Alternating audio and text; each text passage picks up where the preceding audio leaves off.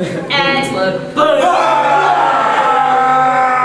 The peremptory tone in which he sent forth his sublime commands. And the reserve with which he treated all your advances. And then he might have seen something in me above a common innkeeper. This house is mine. Well, I choose to stay here. But he mistook you for an uncommon innkeeper.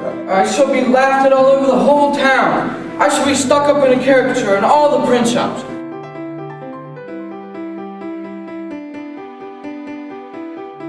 Master Hardcastles? Like a daisy, my masters, you've come a deadly deal wrong. When you came to the bottom of the hill, you should have crossed down Squash Lane. Cross down Squash Lane. And then you keep going straight forward until you came to Four Road. Idiot am I to wait here for? Louder! Do it backwards. Stretch your mouth out. Oh, that's good. What an idiot am I to wait here for a fellow who probably takes a delight in mortifying me. Excellent! He never intended to be punctual, and I'll wait no longer. He knows me, and should he find me here, would discover my name and perhaps my designs to the rest of the family. I wonder what Hastings could mean by sending me so valuable a thing as a casket to keep for him, when he knows the only place I have is the seat of a post coach at an inn door. Have you deposited the casket with the landlady as I ordered you? That's a new idea, John. Wait, did you actually do that? Okay. Yeah, what is his problem with it? Okay. Did you actually do anything useful? Come upon Cracked Skull Common, about 40 miles from home. Oh, Lord. Oh, Lord, the most notorious spot in the country. We only want a robbery to make a complete night on it. Don't be afraid, Mama, don't be afraid. The fright will surely kill me.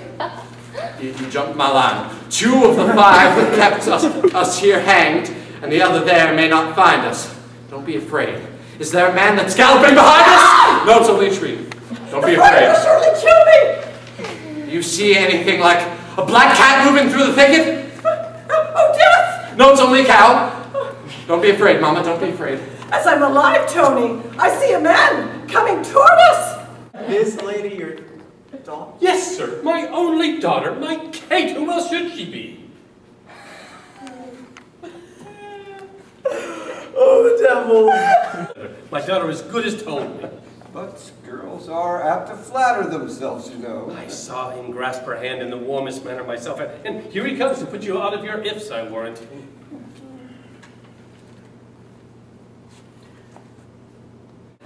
Killing him with kindness.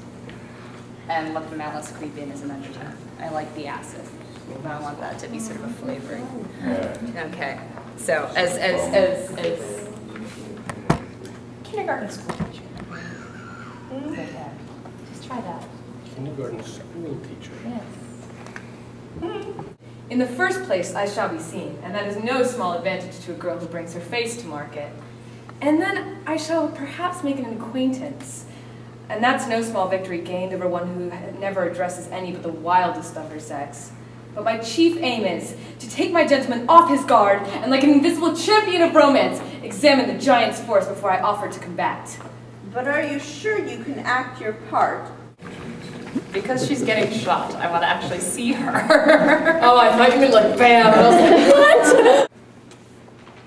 Let's just suppose you guys have been hitting the port. Okay. Okay, let me get this straight. Tipsy kindergarten teacher. Yes, that's correct. Did you have a hard day, Mr. McCord? And how did he behave, madam? As the best admirers do, said some civil things to my face, talked of much of his wanted merit and the greatness of mine, mentioned his heart, gave a short tragedy speech, and ended with a pretended rapture. Okay, Savannah, each one of those is a cupcake. A cupcake? Yes. Yes. Okay, good. So, each little phrase. Okay. Said some little things in my face. Oh, sweet. Yes, you did that. It was just like I read in the novels. Oh, it's so trashy. I love it when they make me cry. Okay. I suspect us. Lied.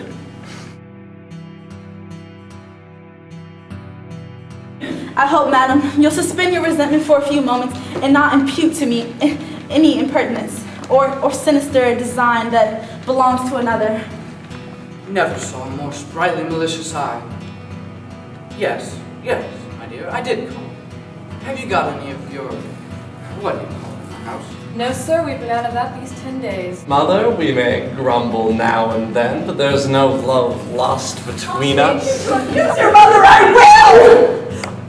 God, Mother, all the parish says you've spoiled me, and so you may take fruits of it. I spoiled you! Pray, sir, keep your distance.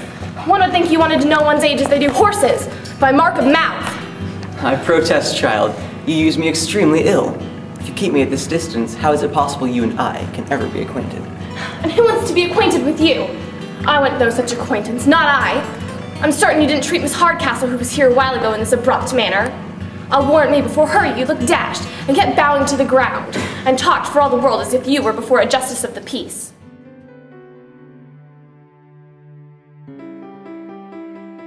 You want a judge of your work, you must apply the meaning. Aye, but the colors don't look well in the evening. You should see all in the morning. And why not now, my angel? The passion fires beyond the beauty fires beyond the passion's resistance. Oh crap, her father's here. It was going so well. Oh well, okay, that's enough.